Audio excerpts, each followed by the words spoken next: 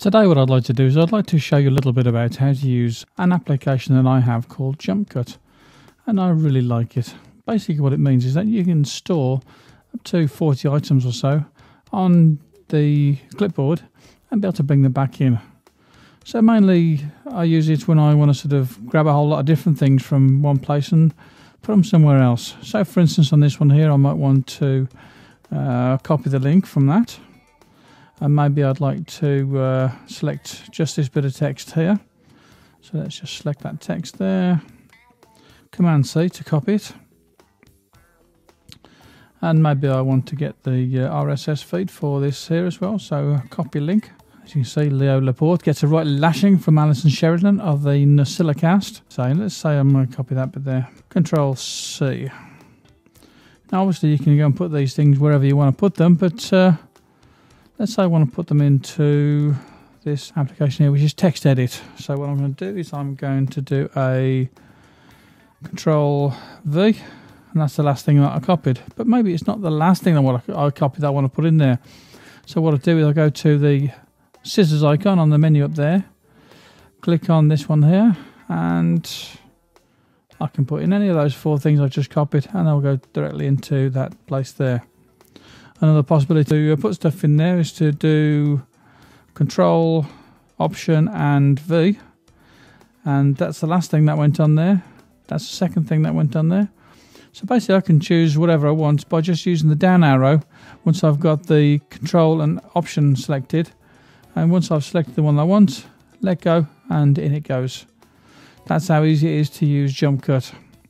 Obviously there's a few things you can do in the preferences, so let's have a look at the preferences now. You can have a sticky bezel, so it must be manually dismissed to get rid of it by using the escape or return keys. I don't tend to have that one there.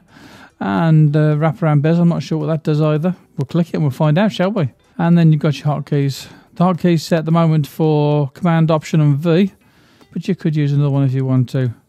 And the appearance one is all sort of fairly sort of simple stuff really, and you can change the icon to suit better what you want.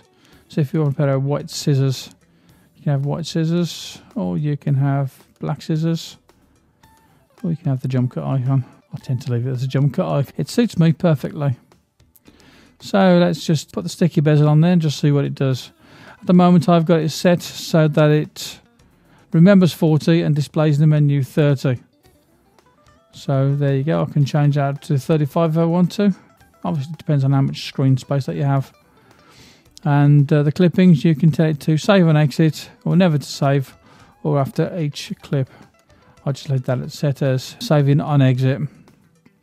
So let's just clear that out of the way. We're going to just copy that there, so Control and copy. So I'm doing Control, Option and V.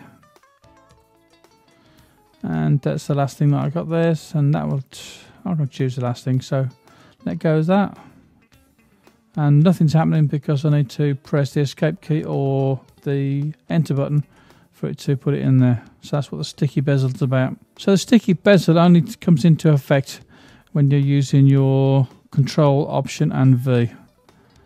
So let's do that again, Control, Option, V.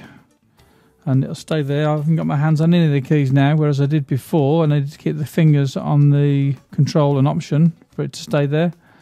And I can go through that and choose whichever one I want on there.